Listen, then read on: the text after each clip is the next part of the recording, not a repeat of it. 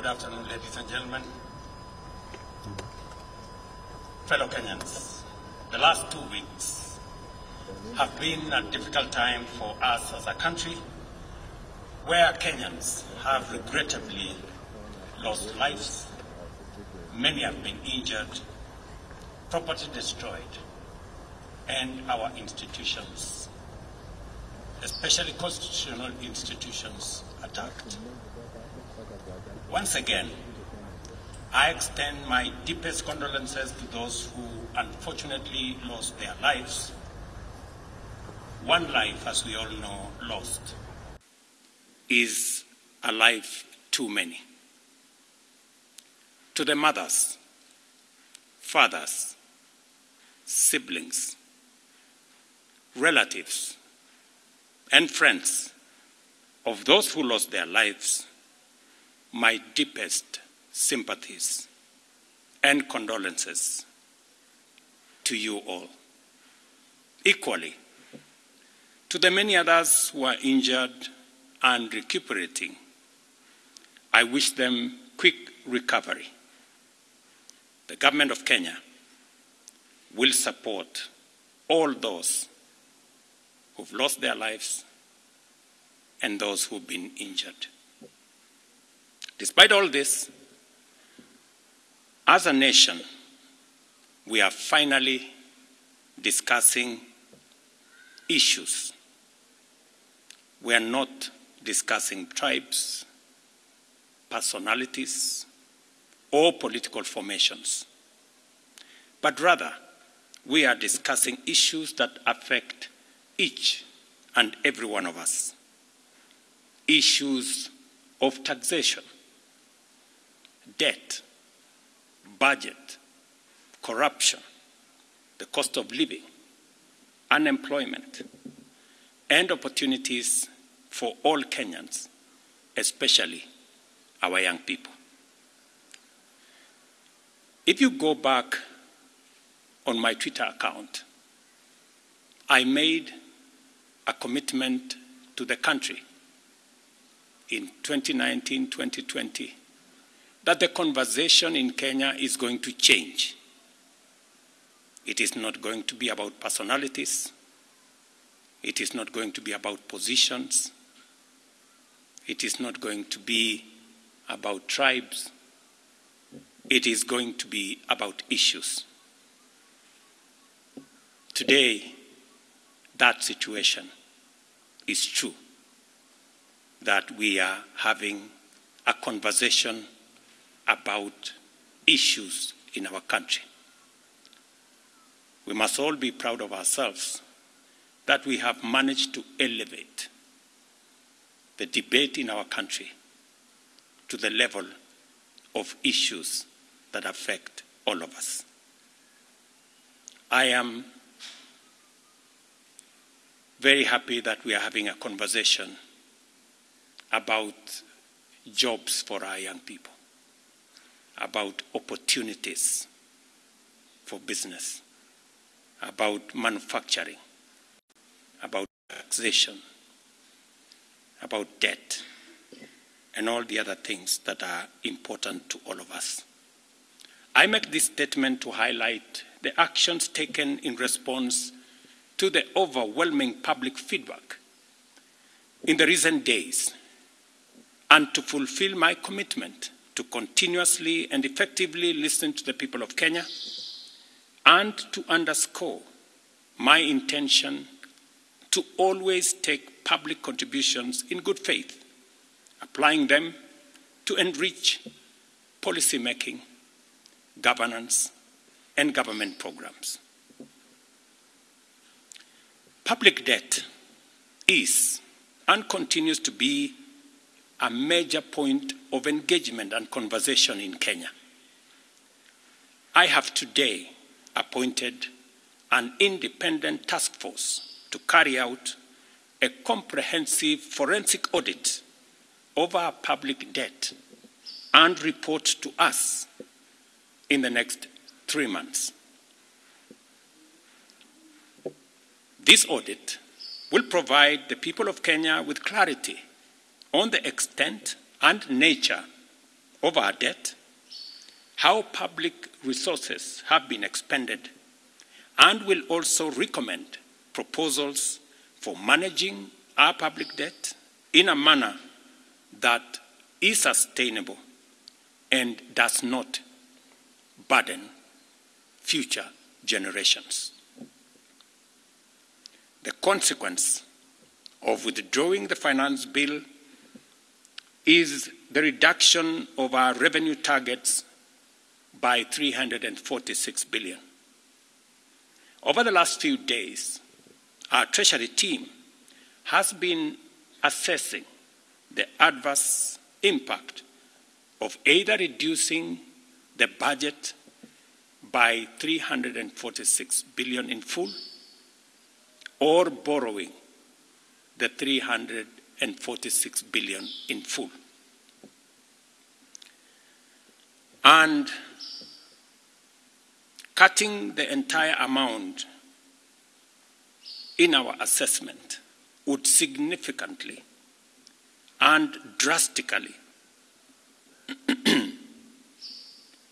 affect the delivery of critical government services, while borrowing the whole amount in full will occasion a fiscal deficit by a margin that would have significant repercussions on many sectors, including our exchange rates and interest rates.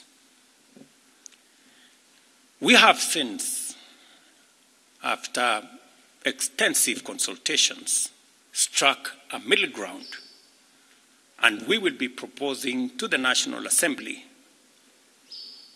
a budget cut of not the entire 346, but a budget cut of 177 billion, and borrowing the difference. Whatever we are going to borrow, the difference, will increase our fiscal deficit from what I intended to be 3.3% of our GDP. It will now go up to 4.6% of GDP, still lower than last year, and will be used to fund some of our critical government services. We will use the money that we will borrow to protect funding for some of the critical areas that the people of Kenya have asked me to protect. They include hiring of junior secondary school teachers and medical interns, funding the milk stabilization program for our dairy farmers, reviving our stalled road projects that are in many parts of Kenya, retaining the fertilizer subsidy program that has helped us manage our cost of living, settling the debt owed to farmers in our coffee sector, capitalizing the coffee cherry fund to support our farmers in that sector, enabling public-owned sugar mills to pay outstanding debts to sugarcane farmers for their deliveries, additional funding for higher education, new funding model that was in our plan will now receive additional funding, settling arrears owed to counties, settling arrears for NGCDF, and settling arrears for our pensions. Accordingly, in keeping with the enhanced austerity measures we have committed to implement and align government expenditures within the budgetary implications of the withdrawal of the Finance Bill 2024, the following actions shall be taken with immediate effect towards the realization of the new budget. 47 state corporations with overlapping and duplicating functions will be dissolved, resulting in the elimination of their operational and maintenance costs, and their functions will be integrated into the respective line ministries.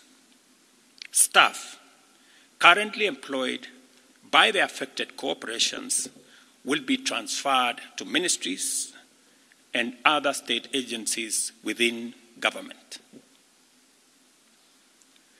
The decision to fill the position of Chief Administrative Secretaries is hereby suspended.